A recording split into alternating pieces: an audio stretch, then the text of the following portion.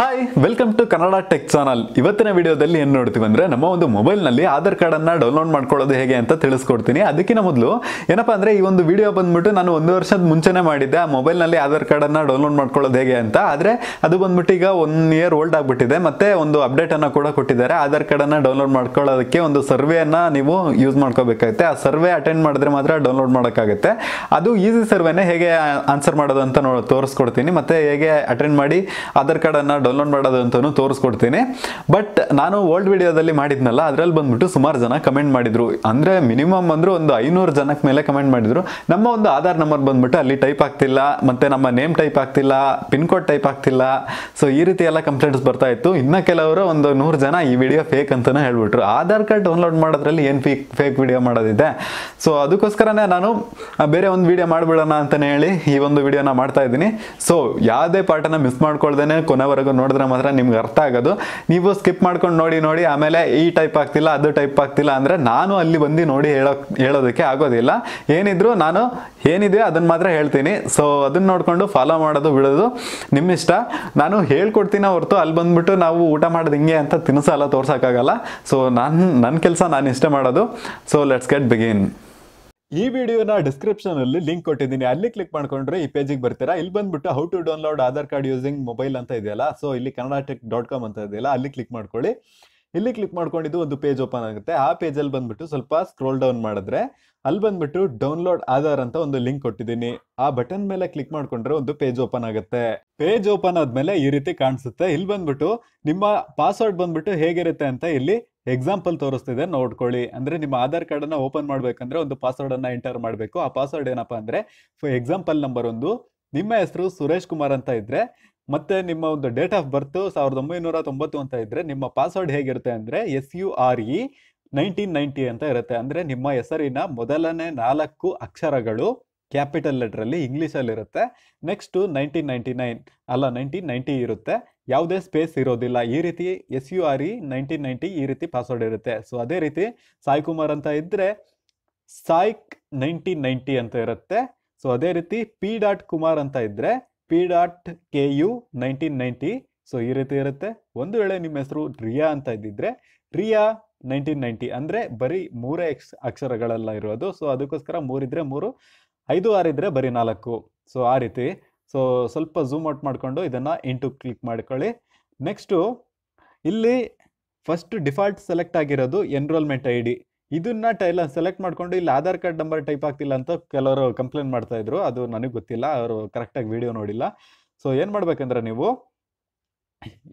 ಒಂದ್ ವೇಳೆ ನಿಮ್ಮ ಹತ್ರ ಎನ್ರೋಲ್ಮೆಂಟ್ ID ಇದ್ರೆ ಇಲ್ಲಿ ಕ್ಲಿಕ್ ಮಾಡ್ಕೊಂಡು ನೀವು ಎನ್ರೋಲ್ಮೆಂಟ್ ID ಇಲ್ಲಿ ಹಾಕ್ಬೇಕು. ನೆಕ್ಸ್ಟ್ ಇಲ್ಲಿ ಡೇಟ್ ಅಂದ್ರೆ ಯಾವಾಗ ನೀವು ಎನ್ರೋಲ್ಮೆಂಟ್ ಮಾಡಿಸಿದ್ರೆ ಅದರದ್ದು ಇಯರು, ಡೇಟು, ಮಂತು, ಆಮೇಲೆ ಟೈಮಿಂಗು ವಿತ್ ಸೆಕೆಂಡ್ ಇರುತ್ತೆ. ಅದು ಪ್ರಿಂಟ್ಔಟ್ ಅಲ್ಲಿ ಇರುತ್ತೆ. ಅದನ್ನ ನೀವು ಇಲ್ಲಿ ಎಂಟರ್ ಮಾಡ್ಕೋಬೇಕಾಗತ್ತೆ. ಆಮೇಲೆ ನಿಮ್ಮ ನೇಮು, ಪಿನ್ ಕೋಡು, ಆಮೇಲೆ ಇಲ್ಲಿ ಪಕ್ಕದಲ್ಲಿ ತೋರಿಸ್ತಿದೆಯಲ್ಲ ಸೆಕ್ಯೂರಿಟಿ ಕೋಡು, ಅದನ್ನ ಇಲ್ಲಿ ಎಂಟರ್ ಮಾಡಿ ರಿಕ್ವೆಸ್ಟ್ OTP ಮೇಲೆ ಕ್ಲಿಕ್ ಮಾಡಿಕೊಂಡು ನೀವು OTP ತಗೊಂಡು ಆಧಾರ್ ಕಾರ್ಡನ್ನು ಡೌನ್ಲೋಡ್ ಮಾಡ್ಕೋಬಹುದು. ಆದರೆ ನಾನು ಆಲ್ರೆಡಿ ಆಧಾರ್ ಕಾರ್ಡ್ ನಂಬರ್ ಇದ್ರೆ ಅದನ್ನ ಇಟ್ಕೊಂಡು ಆಧಾರ್ ಕಾರ್ಡ್ ನಂಬರಿಂದ ಹೇಗೆ ಡೌನ್ಲೋಡ್ ಮಾಡೋದು ಅಂತ ತೋರಿಸೋಣ. ಇಲ್ಲಿ ಸ್ವಲ್ಪ ಝೂಮ್ ಮಾಡಿದ್ರೆ ಐ ಹ್ಯಾವ್ ಆಧಾರ್ ಅಂತ ಇದೆಯಲ್ಲ, ಅಲ್ಲಿ ಕ್ಲಿಕ್ ಮಾಡ್ಕೊಳ್ಳಿ. ಇಲ್ಲಿ ಕ್ಲಿಕ್ ಮಾಡ್ಕೊಂಡಾದ್ಮೇಲೆ ಇಲ್ಲಿ ರೆಗ್ಯುಲರ್ ಆಧಾರ್ ಅಂತ ಇದೆಯಲ್ಲ, ಅಲ್ಲಿ ಕ್ಲಿಕ್ ಮಾಡ್ಕೊಳ್ಳಿ. ನೆಕ್ಸ್ಟು ಇಲ್ಲಿ ನಿಮ್ಮ ಆಧಾರ್ ನಂಬರನ್ನು ಹಾಕಬೇಕು, ನಿಮ್ಮ ನೇಮನ್ನು ಹಾಕಬೇಕು. ಕೆಳಗಡೆ ಇಲ್ಲಿ ಪಿನ್ ಕೋಡ್ ಅಂತ ಇದೆಯಲ್ಲ, ಪಿನ್ ಕೋಡ್ ಹಾಕಬೇಕು. ಆಮೇಲೆ ಈ ಬಾಕ್ಸಲ್ಲಿ ಪಕ್ಕದಲ್ಲಿ ಯಾವ ನಂಬರ್ ಕಾಣಿಸುತ್ತೋ ಆ ನಂಬರನ್ನು ಇಲ್ಲಿ ಹಾಕ್ಕೊಬಿಟ್ಟು, ಅಂದರೆ ಯಾವ ಕ್ಯಾಪ್ಚಾ ಕೋಡ್ ಕಾಣಿಸ್ತಿದೆ ಆ ಕೋಡನ್ನು ಎಂಟರ್ ಮಾಡಿಬಿಟ್ಟು ರಿಕ್ವೆಸ್ಟ್ OTP ಮೇಲೆ ಕ್ಲಿಕ್ ಮಾಡಬೇಕಾಗತ್ತೆ. ಸೊ ಫಸ್ಟು ಎಲ್ಲ ನಂಬರನ್ನು ಎಂಟರ್ ಮಾಡ್ಕೊತೀನಿ. ನಂಬರನ್ನು ಫಸ್ಟು ಮೇಲೆ ನಂಬರ್ ಹಾಕಿ, ಆಮೇಲೆ ಹೆಸರು ಹಾಕಿ, ಆಮೇಲೆ ಪಿನ್ ಕೋಡ್ ಹಾಕಿ, ಆಮೇಲೆ ಸೆಕ್ಯೂರಿಟಿ ಕೋಡ್ ಎಂಟರ್ ಮಾಡಬೇಕು. ಕ್ರೋಮ್ ಬ್ರೌಸರ್ನಲ್ಲೇ ಮಾಡಬೇಕು. ಯಾಕಂದರೆ ಬೇರೆ ಬ್ರೌಸರಲ್ಲಿ ಮಾಡ್ಕೊಬಿಟ್ಟು ಹಣ ಬರ್ತಾ ಇಲ್ಲ ಹಾಗೆ ಹೇಗೆ ಇಲ್ಲ ಅಂತ ಕಮೆಂಟ್ ಮಾಡಿದ್ರಿ. ಸೊ ಅದಕ್ಕೋಸ್ಕರನೇ ಹೇಳ್ತಾ ಇರೋದು. ನಾನು ಹೇಗೆ ಫಾಲೋ ಮಾಡ್ತಿದ್ದೀನೋ ಹಾಗೆ ಫಾಲೋ ಮಾಡಿ. ನಾನು ಎಲ್ಲ ಮೊಬೈಲ್ನಲ್ಲಿ ಟೆಸ್ಟ್ ಮಾಡಿ ನೋಡಿದ್ದೀನಿ, ಬರ್ತಾ ಇದೆ. ನಿಮ್ಮ ಪ್ರಾಬ್ಲಮ್ ಏನು ಅಂತ ನಾನು ಅಲ್ಲಿ ಬಂದು ಹೇಳೋಕ್ಕಾಗೋದಿಲ್ಲ ಅಲ್ವಾ. ಸೊ ಈ ರೀತಿ ಇದೆ.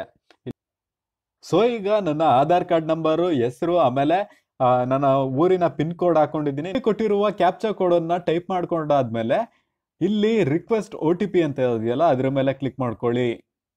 ಆಮೇಲೆ ಅಗ್ರಿ ಮೇಲೆ ಕ್ಲಿಕ್ ಮಾಡ್ಕೊಳ್ಳಿ.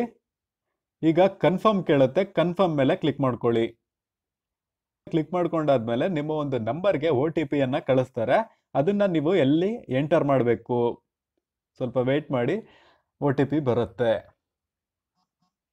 ಸೊ ನೀವಿಲ್ಲಿ ನೋಡ್ಕೋಬಹುದು OTP ಬಂದಿದೆ, ಅದನ್ನ ನಾನು ಕಾಪಿ ಮಾಡ್ಕೊತಾ ಇದ್ದೀನಿ. ಕಾಪಿ ಮಾಡ್ಕೊಂಡಾದ್ಮೇಲೆ ಇಲ್ಲಿ ಎಂಟರ್ OTP ಅಂತ ಇದೆಯಲ್ಲ ಅಲ್ಲಿ ಪೇಸ್ಟ್ ಮಾಡ್ಕೊಳ್ಳಿ. ಇಲ್ಲಾಂದ್ರೆ ನೀವು ಮೆಸೇಜ್ ಅನ್ನ ನೋಡ್ಕೊಂಡು ಟೈಪ್ ಮಾಡ್ಕೋಬಹುದು. ಇಲ್ಲಿ ಎಂಟರ್ OTP ಮೇಲೆ ಅದನ್ನ ಪೇಸ್ಟ್ ಮಾಡ್ಕೊತೀನಿ ನಾನು. ಸೊ ಇಲ್ಲಿ ಪೇಸ್ಟ್ ಅಂತ ಇದೆಯಲ್ಲ ಅಲ್ಲಿ ಕ್ಲಿಕ್ ಮಾಡ್ಕೊಂಡು ಆ ಒಂದು OTP ನ ಪೇಸ್ಟ್ ಮಾಡ್ಕೊತಾ ಇದ್ದೀನಿ. ನೆಕ್ಸ್ಟ್ ಸ್ವಲ್ಪ ಕೆಳಗೆ ಬಂದ್ರೆ ಕೆಲವು ಕ್ವಶನ್ ಕೇಳಿದ್ದಾರೆ. ಏನಪ್ಪಾ ಅಂದ್ರೆ how much time did you spend at Aadhaar ಕೇಂದ್ರ ಅಂತ ಕೇಳ್ತಿದೆ. ನೀವು ಆಧಾರ್ ಕಾರ್ಡ್ ಮಾಡಿಸುವಾಗ ಆಧಾರ್ ಕೇಂದ್ರದಲ್ಲಿ ಎಷ್ಟು ಟೈಮನ್ನು ಸ್ಪೆಂಡ್ ಮಾಡಿದ್ದೀರಾ ಅಂತ ಕೇಳ್ತಾ ಇದೆ. ಮೋರ್ ದನ್ 30 ಮಿನಿಟ್ಸ್, ಇಲ್ಲಾಂದ್ರೆ ಮಲ್ಟಿಪಲ್ ಟೈಮ್ಸ್, ಯಾವ್ದು ಬೇಕಾದ್ರೆ ಸೆಲೆಕ್ಟ್ ಮಾಡ್ಕೊಳ್ಳಿ. Where did you visit enrolment update ಅಂತ ಕೇಳಿದೆ. ನೀವು ಅಪ್ಡೇಟ್ ಮಾಡಲಿಕ್ಕೆ ಎಲ್ಲಿ ವಿಸಿಟ್ ಮಾಡಿದ್ರಿ, ಅಥವಾ ಪಕ್ಕದಲ್ಲಿ ಬ್ಯಾಂಕಲ್ಲಿ ಅಥವಾ ಯಾವ್ದಾರ ಪ್ರೈವೇಟಲ್ಲಿ ಇಲ್ಲ ಗೌರ್ಮೆಂಟಲ್ಲೇ ನೀವು ಮಾಡಿದ್ರ ಅಂತ ಕೇಳ್ತಾ ಇದೆ. ನೆಕ್ಸ್ಟು ನಿಮ್ಮ ಒಂದು ಆಧಾರ್ ಕಾರ್ಡನ್ನು ಅಪ್ಡೇಟ್ ಮಾಡ್ತಾರಲ್ಲ ಅವರು ಎನ್ರೋಲ್ ಮಾಡೋರು ಆಪ್ರೇಟರ್ ಬಂದ್ಬಿಟ್ಟು ಫ್ರೆಂಡ್ಲಿ ಆಗಿ ಬಿಹೇವ್ ಮಾಡಿದ್ರಾ, ಇಲ್ಲ ಸ್ವಲ್ಪ ರೂಡ್ ಆಗಿ ಬಿಹೇವ್ ಮಾಡಿದ್ರಾ, ಅನ್ಪ್ರೊಫೆಷನಲ್ ಆಗಿತ್ತಾ, ಅದೆಲ್ಲ ಸ್ಟಾಫ್ಸ್ ಥರ ಆಯ್ತಾ, ಅದರ್ ಸ್ಟಾಫ್ಸ್ ಥರ ಆಯ್ತಾ ಅಂತ ಕೇಳ್ತಾ ಇದೆ. ನನ್ನ ಆಧಾರ್ ಕಾರ್ಡ್ ಮಾಡಿಸುವಾಗ ಅವನು ನನ್ನ ಮುಖಾನೇ ಸರಿಯಾಗಿ ತೆಗಿಲ್ಲ, ಎಲ್ಲ ಕಪ್ ಮಾಡಿಟ್ಟಾನೆ. ಆಲ್ರೆಡಿ ನಾವಿರೋದು ಕಪ್ಪು, ಅದರಲ್ಲೂ ಕಪ್ಪು, ಅದನ್ನು ಜೆರಾಕ್ಸ್ ತೆಗೆದ್ರೆ ಅದು ಇನ್ನೂ ಕಪ್ಪು, ಅಂದರೆ ಫುಲ್ ಬ್ಲ್ಯಾಕ್ ಆ್ಯಂಡ್ ವೈಟೇ ಮಾಡಿಟ್ಟಿದ್ದಾನೆ. ಸೊ ಅದಕ್ಕೋಸ್ಕರ ಇದನ್ನು ಸೆಲೆಕ್ಟ್ ಮಾಡ್ತಾ ಇದ್ದೀನಿ. Next, did you receive the physical copy of your Aadhaar card at your registered address ಅಂತ ಕೇಳಿಸ್ತಾ ಇದೆ. ಸೊ ಈಗ ಬಂದ್ಬಿಟ್ಟು ನೀವು ಆಧಾರ್ ಕಾರ್ಡ್ ಕಾಪಿ ನಿಮ್ಮ ಅಡ್ರೆಸ್ಗೆ ಬಂದಿದೆಯಾ ಅಂತ ಕೇಳಿದೆ. ಎಸ್ ಬಂದಿದ್ರೆ ಎಸ್, ಇಲ್ಲಾಂದ್ರೆ ನೋ ಕೊಡಿ. Next, how did you find about your near by Aadhaar ಕೇಂದ್ರ ಅಂತ ಇದೆ. ವೆಬ್ಸೈಟಲ್ಲಿ ಫೈಂಡ್ ಮಾಡಿದ್ರೆ, ಇಲ್ಲ ಹೆಲ್ಪ್ ಲೈನಿಗೆ ಕಾಲ್ ಮಾಡಿ ಫೈಂಡ್ ಮಾಡಿದ್ರೆ, ಅಥವಾ ಆಧಾರ್ ಕೇಂದ್ರದಲ್ಲಿ ಕೇಳಿ ಡೀಟೇಲ್ಸ್ ತಿಳ್ಕೊಂಡ್ರ ಅಂತ ಇದೆ. ಸೊ ನೀವು ಯಾವ್ದು ಬೇಕಾದ್ರೆ ಸೆಲೆಕ್ಟ್ ಮಾಡ್ಕೋಬಹುದು. Next, did you pay any fee while Aadhaar enrolment ಅಂತ ಕೇಳಿಸ್ತಿದೆ. ಅಂದರೆ ನೀವು ಆಧಾರ್ ಕಾರ್ಡನ್ನು ಮಾಡಿಸುವಾಗ ಏನಾದರೂ ಪೇ ಮಾಡಿದ್ರೆ ದುಡ್ಡು ಅಂತ ಕೇಳ್ತಾ ಇದೆ. ನೀವು ಪೇ ಮಾಡಿದ್ರೆ ಎಸ್, ಪೇ ಮಾಡಿಲ್ಲ ಅಂದರೆ ನೋ ಮೇಲೆ ಕ್ಲಿಕ್ ಮಾಡ್ಕೊಳ್ಳಿ, ಯಾವ್ದು ಕ್ಲಿಕ್ ಮಾಡ್ಕೊಂಡ್ರು okay. Next, did you pay any fees while Aadhaar update R download if U S select the relevant amount. ಅಂದರೆ ನಿಮ್ಮ ಆಧಾರ್ ಕಾರ್ಡನ್ನು ಅಪ್ಡೇಟ್ ಮಾಡೋತ್ತಿಗೆ ಅಥವಾ ಡೌನ್ಲೋಡ್ ಮಾಡೋಕ್ಕೆ ನೀವು ಏನಾದರೂ ಅಮೌಂಟನ್ನು ಪೇ ಮಾಡಿದ್ರಾ, ಅಂದರೆ ₹1 ಇಂದ ₹30 ಒಳಗೆ ಅಂದರೆ ಇದನ್ನು ಸೆಲೆಕ್ಟ್ ಮಾಡಿ, ಇಲ್ಲ ಮೋರ್ ದನ್ ₹30 ಅಂದರೆ ಇದನ್ನು ಸೆಲೆಕ್ಟ್ ಮಾಡಿ, ಇಲ್ಲಾಂದರೆ ನೀವು ಪೇ ಮಾಡಿಲ್ಲ ಅಂದರೆ ಇದನ್ನು ಸೆಲೆಕ್ಟ್ ಮಾಡಿಕೊಂಡು ಡೌನ್ಲೋಡ್ ಆಧಾರ್ ಅಂತ ಇದೆಯಲ್ಲ ಅಲ್ಲಿ ಕ್ಲಿಕ್ ಮಾಡ್ಕೊಳ್ಳಿ. ಕ್ಲಿಕ್ ಮಾಡ್ಕೊಂಡಾಗಿದ್ದು ಆಧಾರ್ ಕಾರ್ಡ್ ಡೌನ್ಲೋಡ್ ಆಗುತ್ತೆ. ಡೌನ್ಲೋಡ್ ಆಗೋ ತನಕ ವೆಯ್ಟ್ ಮಾಡಿ. ಈಗ ಡೌನ್ಲೋಡ್ ಆಗ್ತಿದೆ. ಡೌನ್ಲೋಡ್ ಆದಮೇಲೆ ಪಾಸ್ವರ್ಡ್ ಏನು ಕೊಡಬೇಕಪ್ಪ ಅಂದರೆ, ನನ್ನ ಹೆಸರು ಮಂಜುನಾಥ್ ಟಿ ಅಂತ ಇದೆ. ಆಮೇಲೆ ನಾನು ಹುಟ್ಟಿದ್ದು 1997 ನಾನು ಹೇಗೆ ಪಾಸ್ವರ್ಡ್ ಟೈಪ್ ಮಾಡಬೇಕಂದ್ರೆ ಕ್ಯಾಪಿಟಲ್ ಲೆಟರ್ ಮಾಡ್ಕೋಬೇಕು. ಅಂದರೆ ಕ್ಯಾಪಿಟಲ್ ಲೆಟ್ರಲ್ಲಿ ಎಲ್ಲ ಇರಬೇಕು. MANJ ನಮ್ಮ ಮೊದಲ 4 ಅಕ್ಷರ, ಹೆಸರಿನ ಮೊದಲ 4 ಅಕ್ಷರನ ಟೈಪ್ ಮಾಡಿಬಿಟ್ಟು ಸ್ಪೇಸ್ ಗೀಸ್ ಏನು ಕೊಡೋಂಗಿಲ್ಲ, ನಂಬರ್ ಮಾಡಿಕೊಂಡು 1997 ನಾನು ಹುಟ್ಟಿದ್ದು 1997 ಓಪನ್ ಮೇಲೆ ಕ್ಲಿಕ್ ಮಾಡ್ಕೊಳ್ಳಿ. ಇದು ನನ್ನ ಒಂದು ಆಧಾರ್ ಕಾರ್ಡ್ನ ಫೈಲಿಗೆ ಈ ರೀತಿ ಪಾಸ್ವರ್ಡು. ಸೊ ಅದಕ್ಕೋಸ್ಕರ ಇದನ್ನು ಓದ್ತಾ ಇದ್ದೀನಿ. ನಿಮ್ಮ ಒಂದು ಆಧಾರ್ ಕಾರ್ಡ್ಗೆ ನಿಮ್ಮ ಹೆಸರು ಪ್ಲಸ್ ನಿಮ್ಮ ಡೇಟ್ ಆಫ್ ಬರ್ತು ಇರುತ್ತೆ, ಡೇಟ್ ಆಫ್ ಇಯರ್ ಇರುತ್ತೆ. ಸೊ ಇಲ್ಲಿ ಎಂಟರ್ ಮಾಡಿಬಿಟ್ಟು ಓಪನ್ ಮೇಲೆ ಕ್ಲಿಕ್ ಮಾಡ್ಕೊಳ್ಳಿ. ಸೊ ನೀವಿಲ್ಲಿ ನೋಡ್ಕೋಬೋದು ನನ್ನ ಆಧಾರ್ ಕಾರ್ಡ್ ಬಂದ್ಬಿಟ್ಟು ಡೌನ್ಲೋಡ್ ಆಗಿದೆ. ಇದನ್ನು ನಾನು ಸ್ಕ್ರೀನಲ್ಲಿ ತೋರಿಸ್ತಾ ಇದ್ದೀನಿ, ಬಟ್ ಕೆಲವೊಂದು ಇನ್ಫಾರ್ಮೇಷನನ್ನು ನಾನು ಬ್ಲರ್ ಮಾಡಿದ್ದೀನಿ, ಇದನ್ನು ನಿಮಗೆ ತೋರಿಸ್ಲಿಕ್ಕೆ ಆಗೋದಿಲ್ಲ.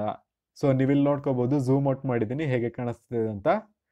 ನನ್ನ ಆಧಾರ್ ಕಾರ್ಡ್ ಬಂದ್ಬಿಟ್ಟು ಹೇಗೆ ಇದೆ ಅಂತ ತೋರಿಸ್ತಾ ಇದ್ದೀನಿ. ಆದರೆ ಇಲ್ಲಿ ಕೊಟ್ಟಿರುವ ಇನ್ಫಾರ್ಮೇಷನ್ ಅನ್ನ ಬ್ಲರ್ ಮಾಡಿರೋದು ನಾನೇ. ಯಾಕಂದ್ರೆ ಯಾರದೇ ಆಧಾರ್ ಕಾರ್ಡ್ನ ಇನ್ಫಾರ್ಮೇಷನ್ ಬಂದ್ಬಿಟ್ಟು ಸೇಫ್ ಆಗಿ ಇಟ್ಕೋಬೇಕು. ಎಲ್ಲಿ ಬೇಕೋ ಅಲ್ಲಿ, ಯಾರಿಗೆ ಬೇಕೋ ಅಲ್ಲಿ ಕೊಡೋ ಹಾಗಿಲ್ಲ. ಅದು ಬಂದ್ಬಿಟ್ಟು ಅಫೆನ್ಸ್ ಆಗುತ್ತೆ.